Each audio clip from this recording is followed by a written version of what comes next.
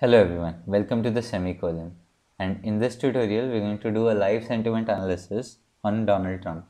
So what you're seeing on your screen is a live sentiment analysis of what people are tweeting about Donald Trump. So the green one represents positive sentiment, the red one represents negative sentiment, and blue is the overall sentiment. So as you can see, the axis is from -20 to 20 and this is against time. And how we are going to do it, that is what we are going to learn in this tutorial. So let's get started. So what you're going to need is the Twitter API, and you just have to type pip install Tweepy on your Anaconda, and that is how you get Tweepy. And then you'll have to import these three things from Tweepy, and before that you'll have to sign up on Twitter developer so that you could get these four keys. So signing up on Twitter developer is easy. Just search Twitter developer, and then just fill up the form. Then you get these four keys. Fill it as a string. I didn't want to reveal my keys because it's really private, so that is why I didn't. You can it's best if you don't reveal it to people, and fill up the keys. That's it. So next what happens is you'll have to call these two functions, auth handler and set access token. So and pass these keys with this. So take a good look of this. You'll have to write these functions and then start streaming with this function, and this count is some variable which you want to pass. Any variable, if you want to pass it to the listener, you can create it. So what I wanted to do was check for count, and if count was 200, I wanted to stop it, and that is why I passed count. You can make it go on forever by not passing anything and manually stop it. And then you'll have to pass obviously what you want to track. So I wanted to track Donald Trump because his tweets are really frequent. And then we have to fill up this function. So this function is you'll find this function on the Tweepy documentation. So how we get the data here is the all data.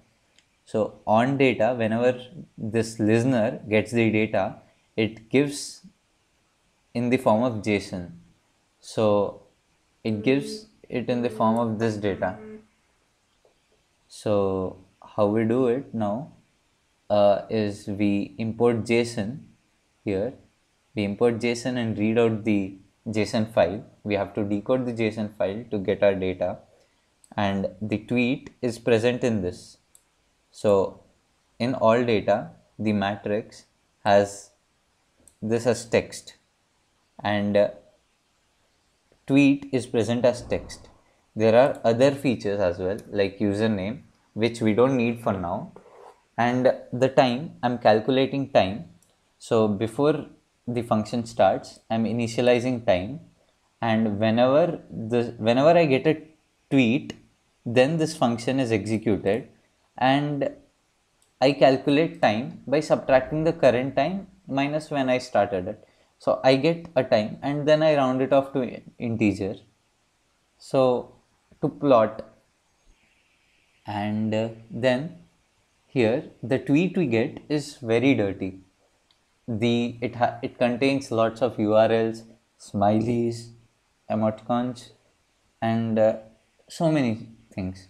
So what we want to do is just have the alphabets so that we can get at least clear English out of it, and that is what our sentiment analyzer can detect. Next, for sentiment analysis, you need TextBlob library. So import TextBlob. Next, what you do is TextBlob and pass the tweet here. So in TextBlob, when you pass a tweet, you get a TextBlob variable which you can use for sentiment analysis by just typing I'll show you what it is.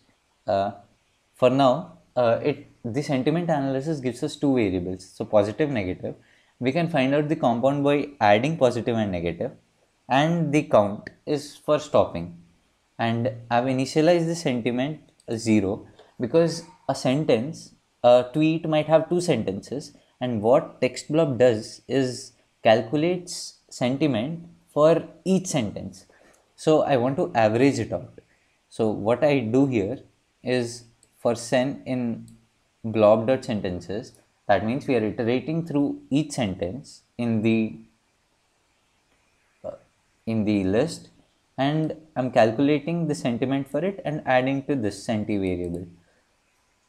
And if the polarity, if the sentiment is positive, I'm adding it to the positive variable, and if it is negative, I'm adding it to the negative variable. And this is global, so we are taking cumulative sentiment analysis, and compound is the total sentiment again. Next, what we do is just print this. So you can look at the example. This is in a kind of different language, and that is why, just because of this word fake, it is minus 0.4 and something like this. The deep state and executive are dangerous. So because this tweet has dangerous, maybe made to answer further action, something like that. That's why it's minus 3, and the overall sentiment is kind of negative. And one more thing is that the analyzer doesn't understand sarcasm. So there are many tweets which go into positive but are actually negative, like that. So there can be nothing done about it because humans can't detect sarcasm that perfectly. How can we expect a machine to do it? Okay, then what we do, we now have positive and negative variables and the compound variables. So what we do is we want to plot it. So just a little bit of revision here.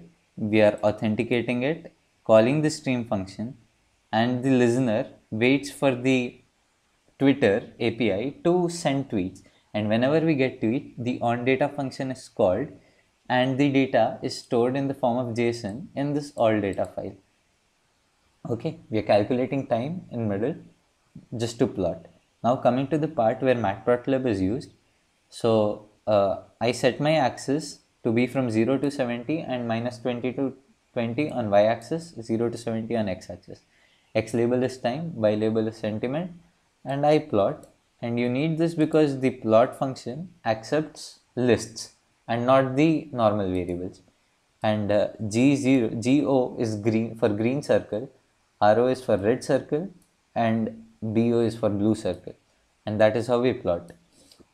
And you have to add this plot.ion because we need interactive plot. And when the tweet goes 0, when the tweet crosses 200, we return it. And don't forget to type plot.show because it won't show the plot then. And then you can pause it because you'll need to see, and you don't want continuous plots as well. So this makes our sentiment analyzer complete. When you execute it, it runs, and on error, this is important to handle errors. That's it, guys. So this is how we make our sentiment analyzer, and it does a pretty well job. You can use it for any live event like sports, a Manchester United match, anything.